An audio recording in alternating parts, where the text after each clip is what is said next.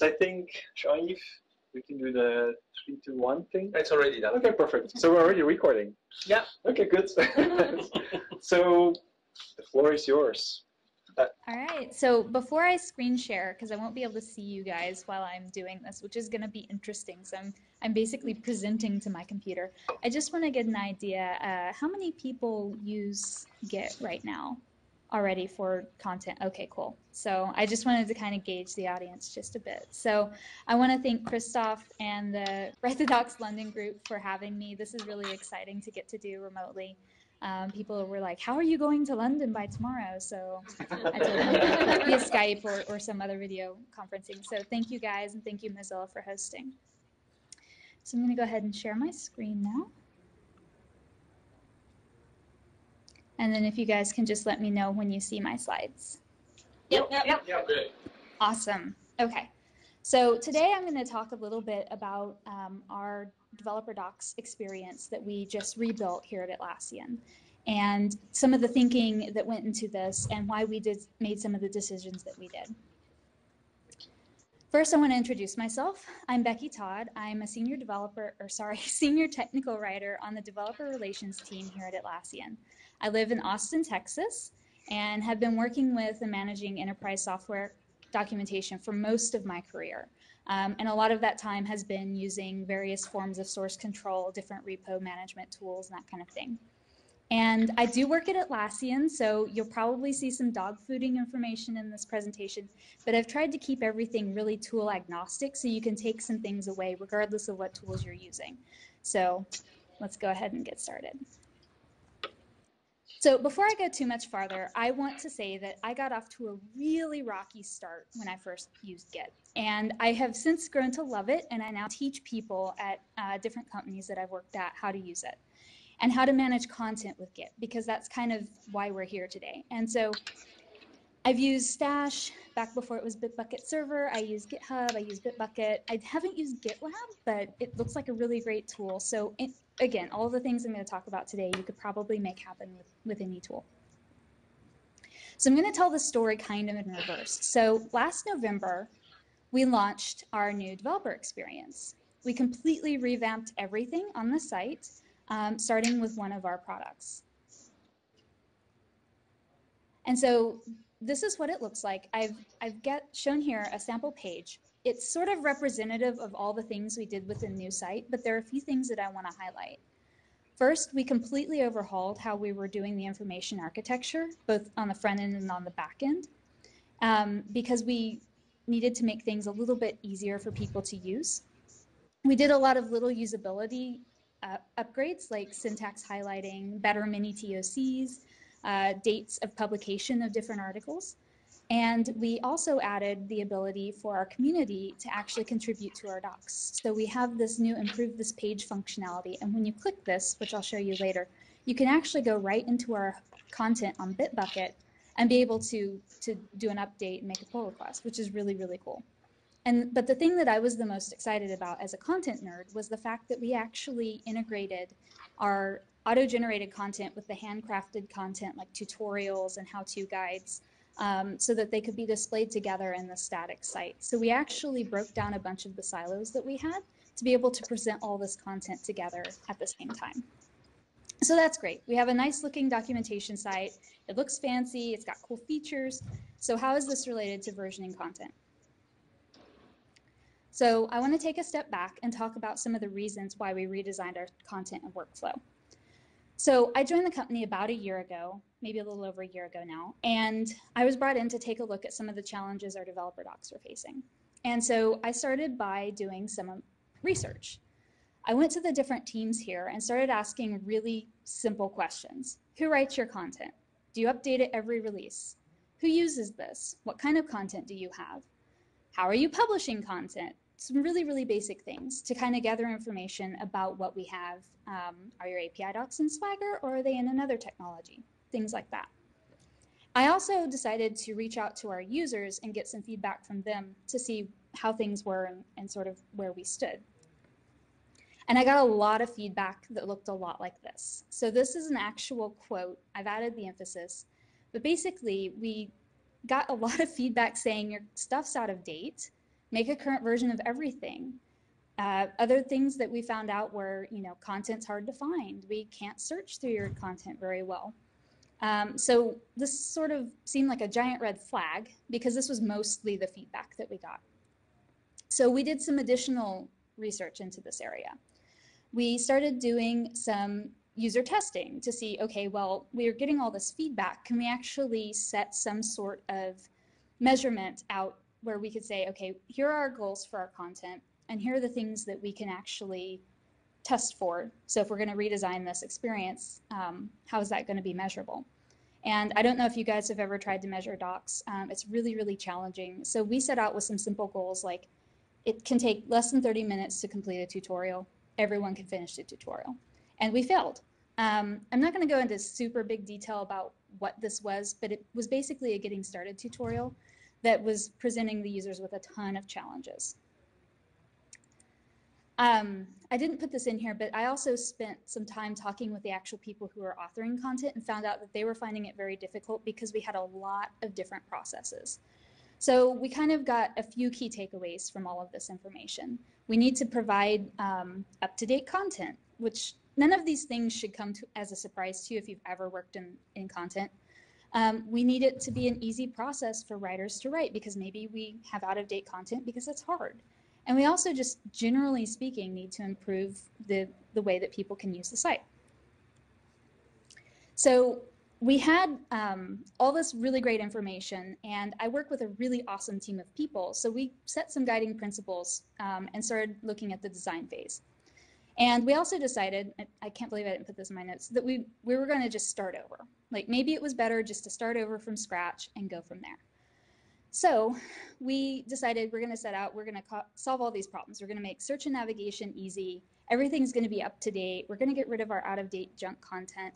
We're going to refresh the whole design of the site, keeping users in mind, and then make everything easy for everyone, which sounds really great, but those are some huge goals.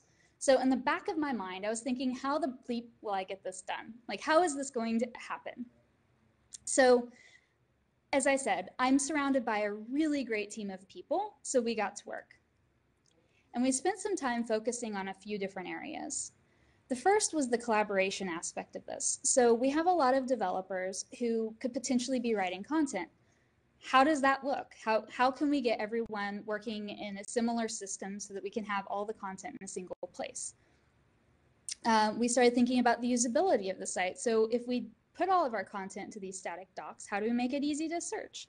How do we structure this so that it's both easy to collaborate and easy to use? How do we keep everything up to date? And then we also had to tackle the topic of repo management. So how are we going to branch things? How many repos do we need? This was actually a really hotly debated topic among the team for a while on, how do we do this? What's easier? Do we use sub modules? Do we do this other strategy? Do we need one repo? Do we not? So that was actually all really great and interesting. And we arrived at this idea that we're going to treat our content as code. And so write the docs. I know that this audience is really, really super aware of this, but this is a concept that isn't familiar within the industry. I don't think as, it rolls off the tip of your tongue. So we started thinking about keeping everything in the developer's workflow. So we were looking at releases. We have a lot of teams here at Atlassian. So how often are they publishing their content? Do we version everything or do we version some things? And because we have both cloud and server products, we do have versions that are different, even within some of our main products. We were also looking at images. So both here and at another company I worked at in the past, we stored images in a Git repo. And if you've ever done that before, you know that that can be kind of a challenge because images can be replaced frequently and they can bloat your repo. Or you may have to go in and do a bunch of work to get rid of them because once they're in Git, they're kind of there forever. When I used to use Subversion, it wasn't quite the same way. And then the other thing to think about when approaching this is, are you versioning things that are big, like zip files, videos, other types of large files? And where do you want to store those? So it may be a no-brainer to put your videos on Vimeo, but maybe you know, if you work at some other companies, you don't host videos out in the public, or you need to make these things available offline. So thinking about how you would actually store those things either in the single doc repo or in a separate doc repo are all really great. So we settled on keeping everything as simple as possible. We picked a really simple contribution workflow. And this is sort of an illustrated example. You guys are all familiar with Git, but basically we take a contribution from a developer or a writer, whoever it is. We have a couple people approve the pull request as a requirement, and then we merge it. And in our case, we actually have it set up to where we can publish things right away. I've seen this done a bunch of different ways, but you can batch publish things or not. It all kind of depends on the back end. And I would love to do a tool talk on how all of this happened with the technology behind it. I tried to stay away from that a little bit in this talk. So then once we got past the design phase and had all of this great stuff, we decided that we needed to figure out what was the best approach to building and getting this adopted. So we chose Jira Cloud to be our first adopter of this. And so they were kind of our early adopter proof of concept user. And so they came along for the ride as we were building this. And we worked really closely with them to get feedback about using this system so that we would be able to understand if it was working well or if we were going to hit any unexpected roadblocks. And we did. So the other thing that's important to do during this stage is, as soon as possible, is actually to think about how you're going to onboard everybody. Git, I know, comes with a giant learning curve. I was a tech writer first, and I've dabbled a little bit in more developer-themed concepts, but it's a huge learning curve. Are you going to have marketers working in it, and how are you going to support that? And then finally, we also had to work out how we're going to actually accept community contributions. So one of the biggest, how do I want to say this? One of the best things that we did was started to assemble a content toolkit. We have a writing toolkit already at Atlassian, and that covers our voice and tone, how to format procedures, other kinds of content, how to build tutorials, all of those different kind of basic writing guidelines. And so what we did here was we built a content toolkit for the developer site. So it includes the instructions on how to get the site set up, where to access the style guides you need, all of those basics. We also documented the workflow. So who writes, who reviews, how do you accept a pull request from somebody outside the company, because we do have to have them sign a contributor agreement. And so all of those things are in there. And finally, and shouldn't be overlooked, how do you actually publish content? Particularly when you have a lot of teams that are self-helping, you need to make sure that it's clear when they are or are not sending docs out into the wild. So if you merge something, does it go out immediately, or do you have the ability to see it on a staging server first, and how that process works? So I originally had a really awesome animation in the slide deck, and I would love to show it, but basically if you are on our developer site, or now, you can click that Improve This Page button. And this is what it looks like for the community contributor. And so I've added the words demo, which I'm going to make a commit here. What's really neat about this is that it drops you in Bitbucket, and you can actually edit the content right on the Bitbucket site from the UI. Of course, if you wanted, you could probably fork the repo, download it, and do all of that stuff as well. But this allows you to have the least amount of friction possible to just make a change real quick. And we've already started to see some of these changes rolling in, even though we've only gotten a small portion of our content on the site. And something else I should add there is that we do all of the Git work for them in the background if you choose that path, so you don't have to struggle with anything. So I want to return to the user testing things, because what's really important when you do anything like this is to think about how you're going to measure it. And so, as you recall, we had a lot of problems when we set out with this one metric of how are we going to onboard people. And so we repeated the same user testing and we achieved our goals, which is great, but then we learned new things. So we learned that it's actually making people feel good, whereas before I didn't conduct the user testing, but I'm fairly certain that the people weren't happy because they probably failed while someone was watching them. So that's really great. And we also started to observe something that we had assumed early on, which is that people use responsive mode for documentation in ways that you don't expect. In fact, when we did an early beta of the site, we actually got, the first comment that I got was mobile version, please, immediately. And so we started observing that people will take advantage of the vertical tablet size and set it right next to their IDE or command line or whatever it is that they're doing. And so this is actually a really huge thing. So you never know what you're going to learn from your users, I guess, is the main point I want to make. So finally, I also want to talk about the side of adoption that's a little bit more challenging, which is getting everybody in the company to actually use this content system. And so I want to call out the idea of content champions. And these people can be anyone on any team. Tech writers tend to be content champions, but you can also have developers and support engineers and QA people or product managers. Anyone can be one. And all people who are content champions have one thing in common. They value good documentation just as much as tech writers do. And so they will also help play a key role in adoption because these are the people at the end of the day who will need to be accountable for the content. It's great to get all the content on the new system, but some of the problems that we need to solve have to come from within, and we have to start making our content better. So I have really been doing a lot of internal evangelism to get our content champions in a really good place. So that's all I had. I just want to challenge you to think, how can you support your content champions, especially when you're going down this road? And I want to say thank you to everybody, and please ask me questions.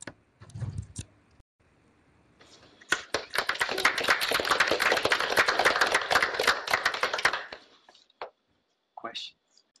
Christiana? You said you, sorry, you said you wanted to stay away from the technical side, but I'd love to know, like, what tool are you using to actually publish, and especially also the question you raised, which is to use submodules or not. What was the decision there? Well, we're actually, so when we initially, okay, I'll answer them in the order you asked. So the tools that we're using include Hugo, which is a static site generator that we chose to use because it's got some really awesome features. It's written in Go, so it's very shiny right now. And it allows us to use short codes, which allows us to reuse content in ways that it's sort of a makeshift content management system would. And we're using Bitbucket and Bamboo to build and store, build, and deploy. And then we've got some other technology mixed in. I wrote a blog on developer.Atlassian.com in November that highlights all the technology, if you want to look that up. The other question, sorry, say it again. It was... how you dealt with the submodules kind of question. Okay. Like, is all the code, all the content in there? We initially decided to keep everything in a single repo because we wanted to build fast and fail fast. So that was how we started. And I was the product owner during that time. Since then, we have a new product owner who's focusing on that. They are using a multiple repo structure because we're adopting this deployment both for internal content and for external content. So they've since broken that up. And I'd have to get back to you on whether or not they use submodules or not, because I don't know the answer. Other questions? You talked a bit about supporting your content champions. I'm just interested in a bit more detail about how you went about doing that. So we're just getting started here at Atlassian with this process. At another company that I worked at, I spent a lot of time coaching and mentoring and being an internal, basically, champion or cheerleader to make sure everyone was aware of what they could and couldn't do with the content. And through that process, a lot of people started to internalize the idea that docs should really be thought about earlier in the process. And in one case, our support team actually really jumped on the bandwagon and started using our Git repo content system. At that company, we had multiple repos, and I think they were using submodules. So they developed their own knowledge base. They developed internal trainings because I didn't have time to do that, and they started training the company. And so this was sort of this internal reward system, and they saw the benefit of the content because they were having better luck with fewer support calls and things like that. So anything that you can do, a lot of legwork, I guess, is the short version of that, but yeah.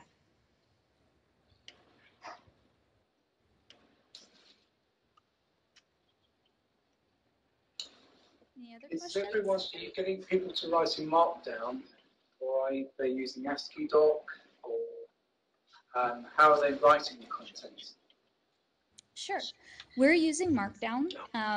In this case, I believe we've got Black Friday as the translator, so we're using GitHub flavored Markdown, which is great because it's sort of become a kind of base standard for simple documentation, although ASCII doc was something that we considered as well because that's got some interesting upsides to more complex content.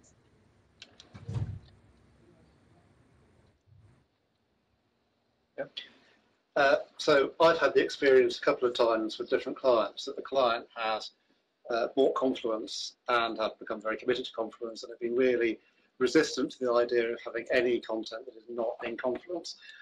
So I'd be interested to know if you encountered any resistance to not using your own product and how you would advise me to overcome that kind of thinking. So that's an interesting question. We actually are still using a lot of our products. We're just using different products to meet the needs of the users that we had. In our case, we had a lot of people whose content was already in Markdown or side by side with the code. And so we were integrating a lot of basically simple content together. So that was part of the reason why we went down this road. So it's not that we're not using Confluence. We use that every day inside on our team and that kind of thing. But we're publishing with a different toolset. Thank you. Earlier, you mentioned that there was a way for some contributors to submit stuff that wasn't kind of, where they got to kind of ignore the fact that it was Git. How did that work with the people who were using Git and were aware of that process?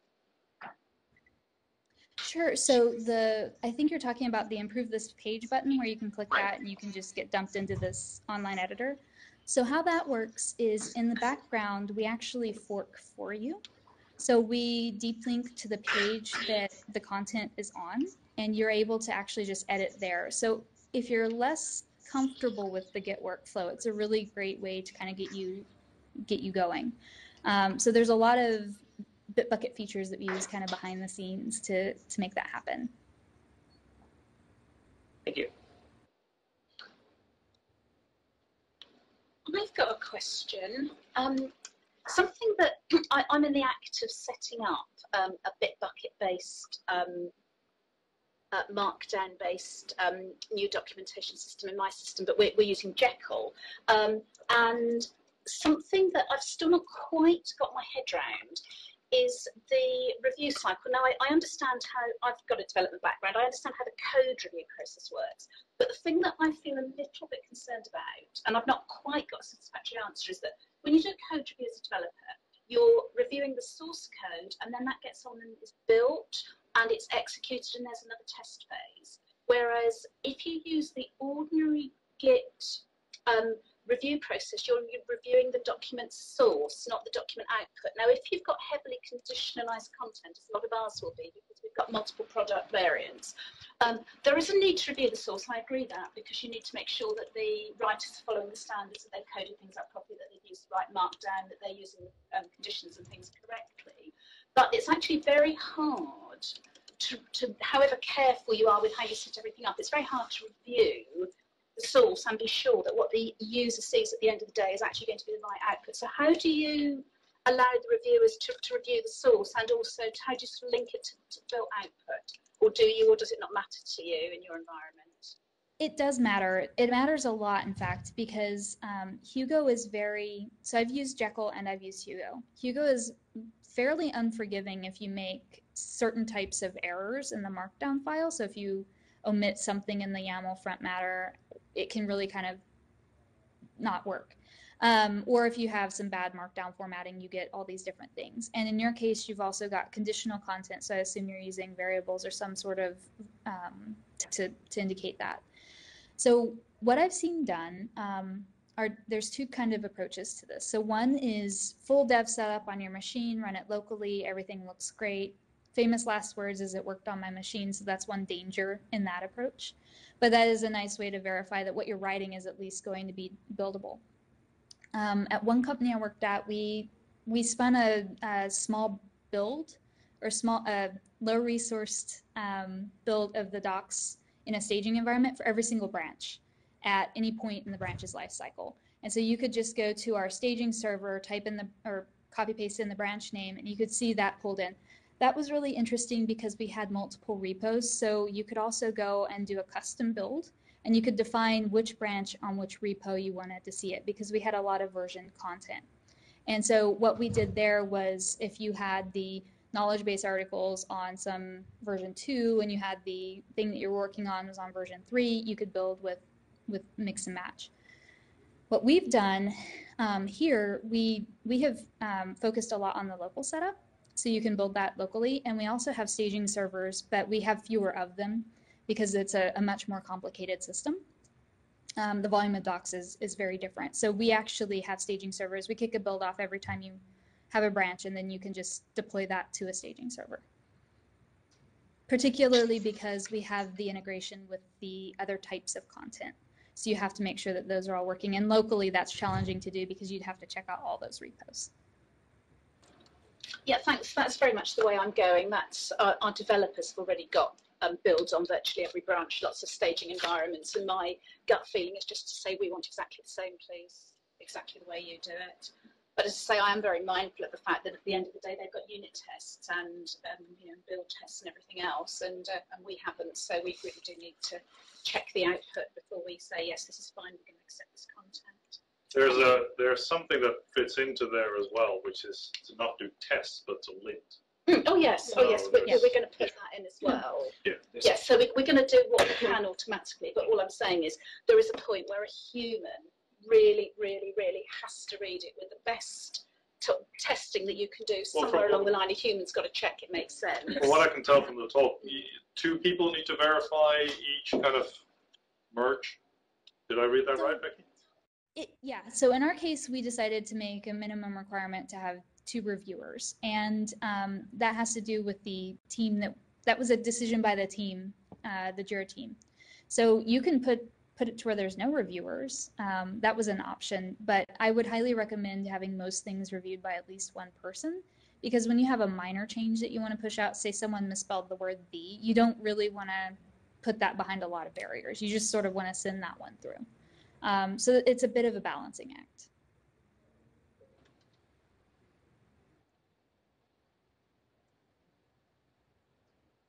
More questions? Still have a bit of time. The process starts with you writing the developer writing content.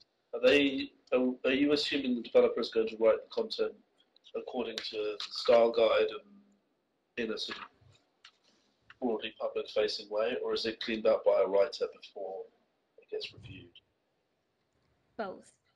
So we leave those sorts of decisions to the teams to make. So some teams have a lot of developers who are eager to write. Other teams have tech writers who are able to do the draft.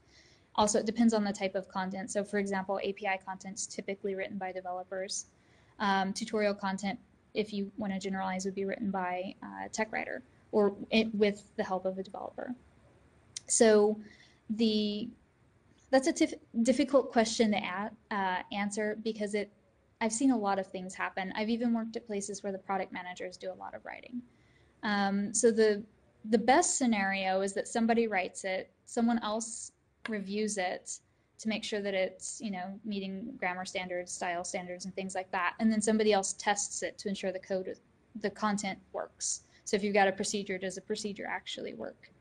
So that's the gold standard, and then I think reality is somewhere kind of in between, some variant of things. Actually, I've got a question around reviews, which I guess is partially an etiquette question. So I think we have a somewhat similar process, and one of the questions is sometimes when reviewing someone's piece of work, it might be like broadly all correct, but you might want to make a few You know, sometimes if you end up making dozens of little, like, oh, I'd suggest phrasing it differently, I wonder about the etiquette of doing it all through code comments versus making the changes and then pushing to the same branch. I don't know what you, like, if you have a preference there. I have mostly done it personally, mostly done it within the pull request itself. So I will comment line by line or section by section instead of doing a full edit, unless they request a full edit up front. So that's just sort of how I've had a working relationship with my teams. Although other people will say, I don't care, just edit it for me. This is so much work. I don't want to have to read pull review comments. So yeah, I think ask your team, make sure everything's okay there, but I like using the comment system because it allows you to be direct and it's not personal. Exactly what we do as well, and it's like, in general, and people seem to prefer it that way, but I sometimes feel bad when it's like I'm literally suggesting a dozen things that I could just do very easily, and I feel bad about, yeah, taking up someone else's time. Nobody is learning. Right? Yeah. That's the, Yeah, don't that's true. Yeah. Can I Yeah, ask? I think, sorry, I just want to say one thing. People appreciate that more than you know, actually. I've gotten a lot of feedback from people that they really appreciate having someone help them write, because a lot of people are insecure about writing. Sorry. Glad you finished. Thank you. Sorry for interrupting. Could I ask, in terms of future plans, are you sort of there and done, or is there more on your plans or roadmap for the next year or next 24 months as to what extra stuff you want to do? There's a ton of work to do. I probably shouldn't comment on any particular roadmap things, but we do have a lot of things that we're continuing. We've only gotten a small amount of the content on the new system, so obviously we're working on it. And, you know, I believe it's a living thing. We've already rethought a little bit how the repo structure works out of necessity. So there's a lot of exciting things coming, but it's a long process. Like, content doesn't just move by itself, unfortunately, although that would be nice. Content elves. Thank you.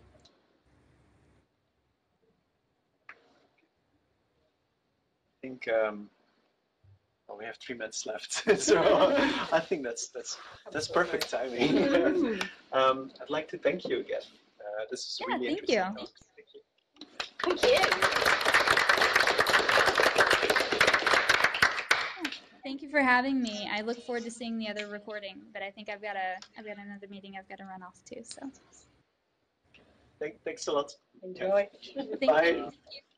Bye.